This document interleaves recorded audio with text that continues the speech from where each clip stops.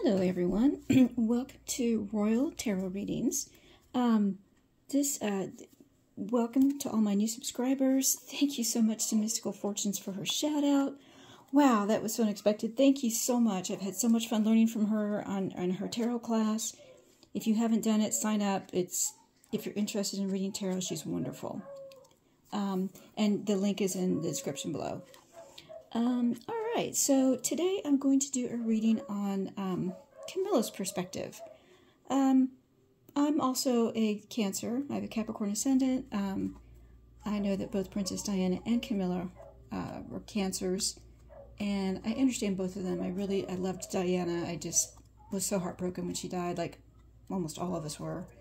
And I didn't like Camilla at first, but she's really grown at me. She really has. She hangs in there, and she's obviously the love of Charles's life. So how can you hate on love, right? So anyway, sorry for the noise in the background. Of course, the dogs decide to bark right as I'm going to do this. So anyway, here's what I'm going to do today. I'm going to do just a 5-card spread. I would like to do 5 questions from Camilla's perspective. Why is King Charles so hesitant to act on Harry's behavior? From Camilla's perspective, I'd like, what does she think? What is her perspective on why he's so hesitant? And what does she think of Harry? What does she think of Harry now? Not in the past, but now. What does she think of him now? And what does Camilla think on Meghan? What is her perspective on what's going on with her? And the 4th question is, what are Camilla's goals for the next 3 months? Tarot doesn't tend to be, a long-term future because things can change. So what are her goals for the next 3 months? And then what are her hopes and fears for Charles? She's obviously the rock behind the throne. She's there for him. So what, in her perspective, are her hopes and fears for Charles? So, all right, I haven't quite mastered shuffling on camera yet, so I have shuffled and I've cut, and I'm just going to do this 5-card spread. So, all right, here we go. So the first question is, why is King Charles so hesitant to act on Harry? Oh, goodness. Here, let's move this in. So, the Hierophant in reverse. So this is the Hierophant. We've got the Hierophant. Oh, I'm sorry, I forgot to do the underlying energy. What's the underlying energy here? Oh, the underlying energy. Oh, the Knight of Wands. Ooh. Okay, oh, and Judgment's right after it. Okay, so the Knight of Wands. She's ready for a battle. She's ready for a battle. She's got her ducks in a row. She's got passion for her mission. She's ready for the challenge. She's like, bring it on. Bring it on. And then whatever judgment, this is a secondary underlying energy, whatever judgment's going to come, so be it. Okay, so wow, all right, so that's her perspective. Now, why is King Charles so hesitant to act on Harry? We have a Hierophant in reverse. In her perspective, he's following his own path. He doesn't need to answer for anyone anymore. He doesn't have to ask permission for anyone anymore. He's thinking, why are we doing things this way? I'm going to do it my way. So, he's going to do it his way. That's on her perspective on why she thinks he's not acting. Or at least not acting publicly. Now, what's her position on Harry? So what's her position on Harry? This is the 3 of Cups in reverse. The 3 of Cups. She thinks he wants to go it alone. She thinks he wants to do something. She thinks he should go it alone and reconnect with his family.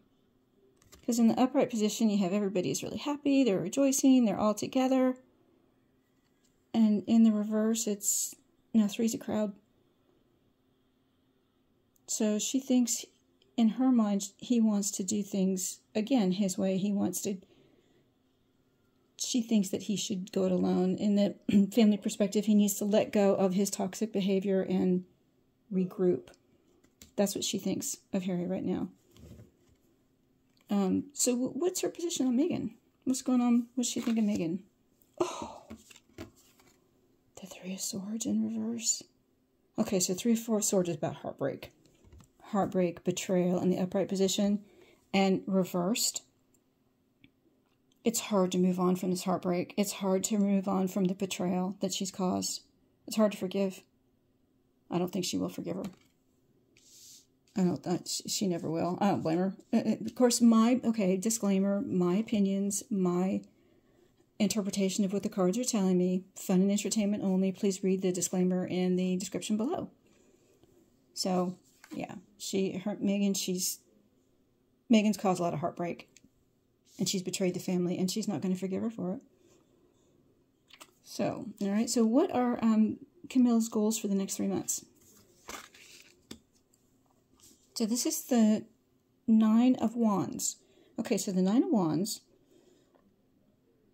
you can see the man here looks like he's injured. He's leaning on his staff, but he's got a look of determination on his face. It's resilience, courage, persistence. He's going to accept the challenge and reach his goal. So she is ready to accept the challenge. She's combined with the Knight of Wands. She's like, bring it on, and she's ready. She's ready to reach her goal. She's ready to go ahead and reach her final goal. Whatever that is, she's ready for the battle. And what are her last card's going to be? What are her hopes and fears for Charles? The Chariot. These are major arcana cards, by the way. The Hierophant, the Chariot, the Knight of Wands, Judgment. Good gracious. Okay, so the Chariot in reverse. In her mind, from Camilla's perspective, she thinks he needs to change direction.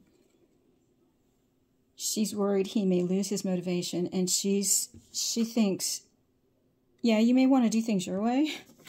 You may want to do it your way, but you know what? You need to change direction. Ooh.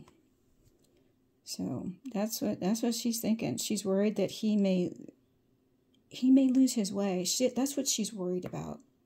Not that he will. That's what she's worried about. So she's worried that if he does things his way, he's gonna lose his motivation and lose sight of where he needs to be. Goodness, we have some major arcanas here.